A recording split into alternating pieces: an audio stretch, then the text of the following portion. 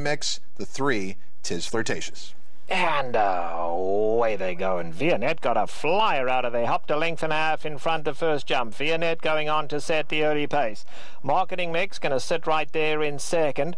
On the far side we have Starstruck now moving up third. In behind that is Tiz Flirtatious, now Ryder dropping her back into mid-pack. Along the inside comes Lady of Shamrock. She's been followed then by Topic, and up alongside of Topic is Mare. Gigi through the stretch first time round, and Vionnet goes on to lead them now by 2.5. Marketing Mix is tracking from the second spot, and Starstruck is in third. Then it's Tiz Flirtatious, a very comfortable fourth, taking a nice hold, just 4.5 off the leader.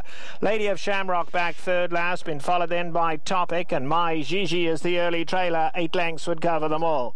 They head to the three-quarter pole, and Vionnet now sneaking away up front without using up any excess energy, and Vionnet now goes clear to lead it by 3.5. Marketing Mix is racing along in the second spot. Starstruck is in third. Tiz Flirtatious still travels comfortably in the fourth spot, gives them 5 lengths start. They're closing in on that leader now. Then it's Lady of Shamrock, Topic, and My Gigi. They have a half-mile to go, and it's still Vionnet in front, but only by a length and a half now. Marketing Mix is right there second. Starstruck in third. Tiz Flirtatious 4.5 off the leaders. Behind that, Lady of Shamrock, My Gigi sent along on the inside, and Topic is last.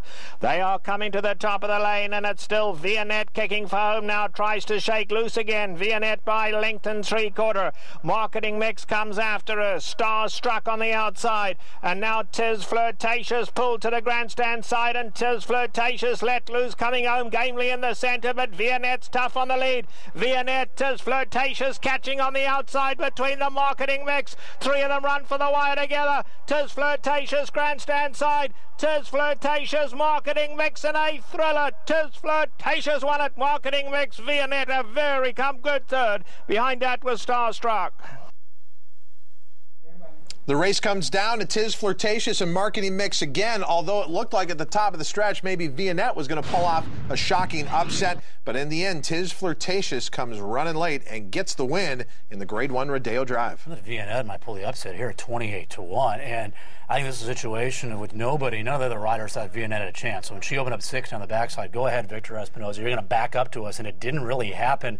And Tiz Flirtatious and Marketing Mix both get her late, but it's Tiz Flirtatious, who we were chatting during the race, just loaded turning for home. Yeah, she looked like she had a lot of racehorse, and Todd, you mentioned it. Julien has really started to learn what this horse can do and what she can do. He kind of covered her up early on.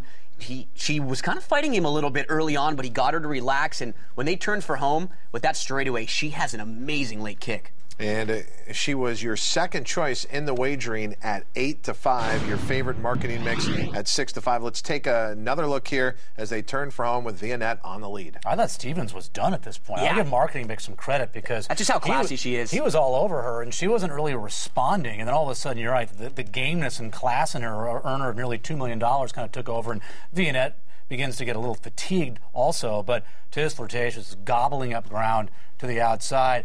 I mean, it was close in the end, but it's kind of a measured head-neck score for Tiz Flirtatious. And Maddie, how